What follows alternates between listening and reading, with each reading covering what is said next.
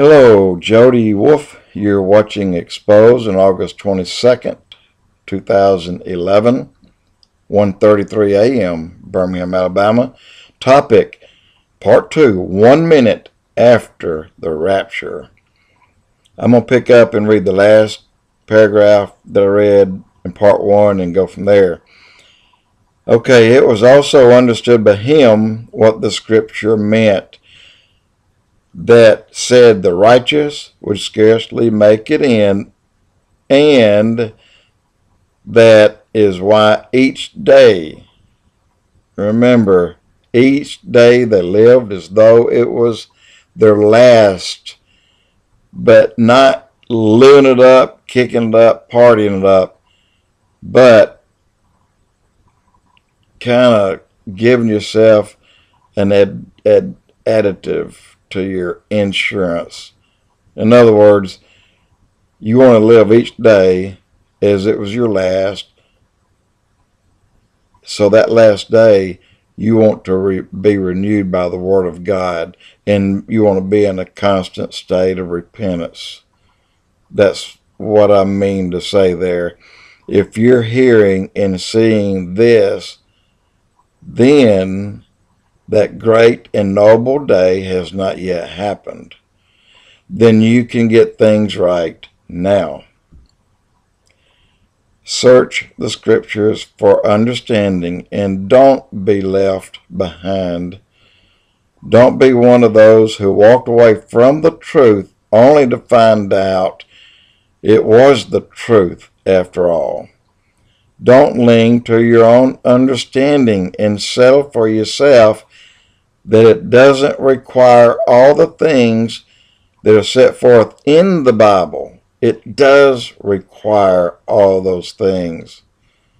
You got to remember that. It seems today that many are giving their own meaning to holy and righteous living and fit it today to what they are able to do and to accomplish.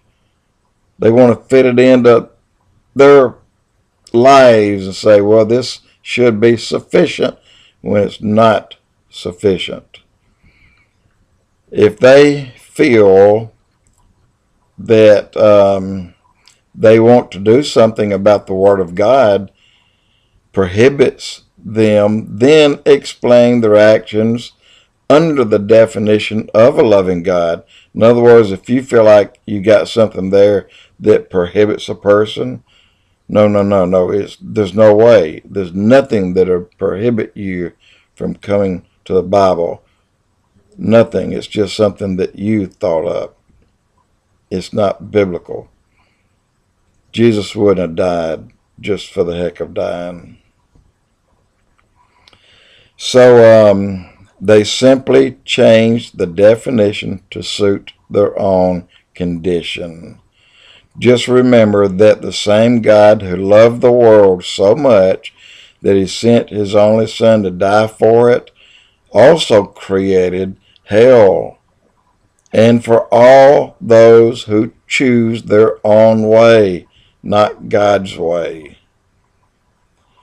Jesus Christ is the only way. Is the only way. No doubt, no bings and buts about it. Jesus Christ is the only way. And find the solution to salvation. Find the road to salvation. Confess your sins, repent, and be baptized in the name of Jesus for the remission of sins, and believe. When you do, you will receive the Holy Spirit. He will come into you. He will enter your body, and he'll live in you. This is the down payment that God promised you by the blood of his Son and the death of his Son. Only his Son can bring you home. And when you accept Christ, he uses his blood to wash you. And when God sees you, he sees a Son of God. He sees someone that Jesus purchased.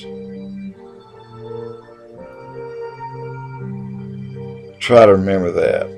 It's very simple, and it's very, very critical. Everything that has happened in prophecy before the return of Lord of Jesus has happened. There's not one prophecy in the entire Bible that needs to occur.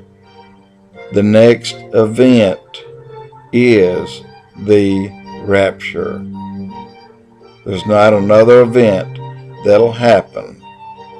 In fact, the next event cannot happen until we have been raptured. Because there are seals, there are trumpets, and there are vials, 7 of each. Each one will start, or one will start the very instant that we've been raptured. And they'll progressively get worse during the first part of the 7-year tribulation to try to get people. This is the good part. It wouldn't be happening if God didn't still have hope that people, you, were still there on earth in the tribulation. He knows that you still need to be saved, but it's going to be so much harder to be saved in the tribulation than it is now.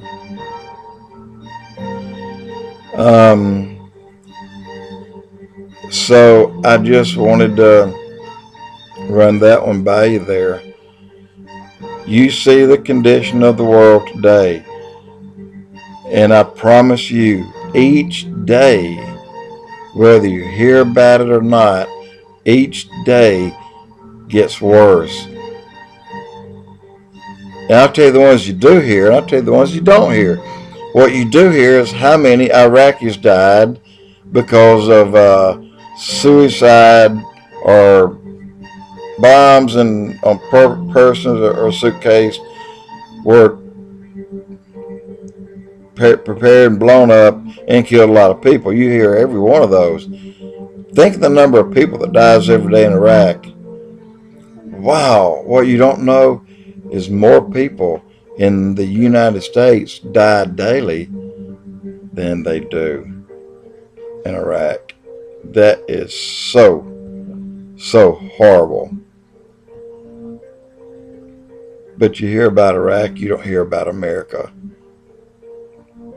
And it's not anything new, but it is. And so I'm going to drop all that. I'm going to get to one important thing right now. Again, the very next event will be the taking away of the church. And when that happens, there's no more going out and sending people out throughout the world, to witness to people about Christ. There's no more to send missionaries throughout the world. There's no need to send food and water to countries that desperately need it. We did it. We did it hard until we were removed. But now you can't do it. But what you can do, if these 21 plagues was not here, or they're here, but if they weren't for a reason, then they wouldn't be here. But they are for a reason. The reason is you still have an opportunity to be saved right now and not even be here. Or if you are here, then you're going to know that you were left behind. And it's going to be the worst moment of your eternity. But cling to God, refuse the mark of the beast, stick together, read the Bible, and God will still give you a crown of life. That is biblical. He loves you that much. Otherwise, it's over.